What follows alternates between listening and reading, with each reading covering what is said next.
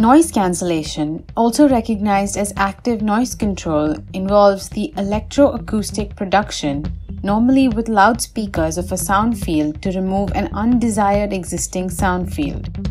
The favored term to describe the event is active noise control, as in many cases it is arguable that cancellation is a reliable mechanism causing the unwanted noise to depreciate. A standard noise cancellation system consists of a receiver source sensor to inspect the disturbance to be cancelled, an electro-control system to process the source signal and create the control signal, a speaker made by the control signal to produce the cancelling disturbance, and as an error microphone to give the controller with information so that it can adapt itself to reduce the resulting sound field. Noise cancellation system described is recognized as an adaptive system which adapts itself to changing characteristics of the noise to be cancelled and varying environmental conditions that influence the acoustic field. To understand the physical difficulties that limit the use of active noise control, it will be useful to first address the physical mechanisms that are responsible for the noise reduction obtained by an anti-noise source. In the technique of active noise control, the cancelling signal is produced electronically and entered into the system using transducers such as speakers that change the electric signal to sound. Usually, the physical mechanism liable for the conversion of the unwanted noise is a little more complex than mere cancellation. In those cases where the cancellation is the only control mechanism, the noise level may be decreased at some locations but will be increased at others so that the total strength of the undesired noise and the cancelling sound can be conserved.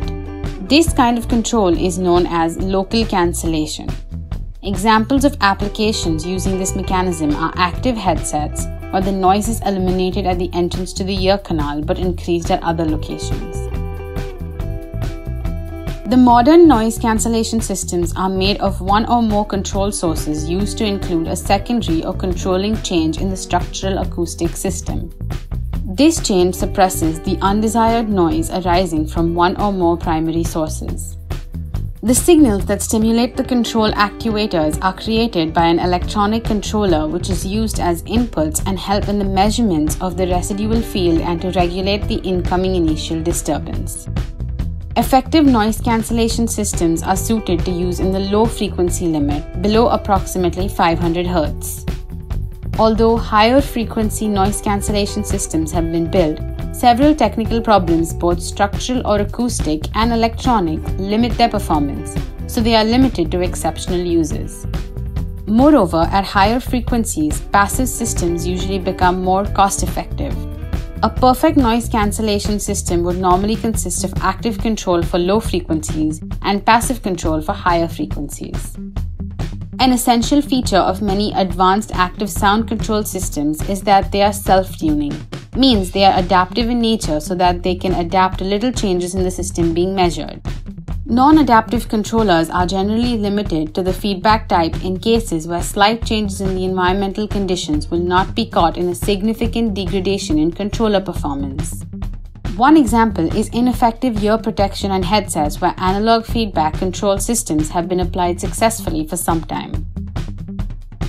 While noise cancelling systems do a great job differentiating among the audio a listener wants to hear and the noise he or she wants to keep out, some say that they compromise sound quality by decreasing sounds.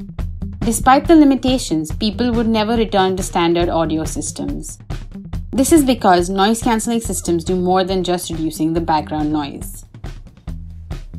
So that was all for this video. Do like, share and subscribe to our channel Explified.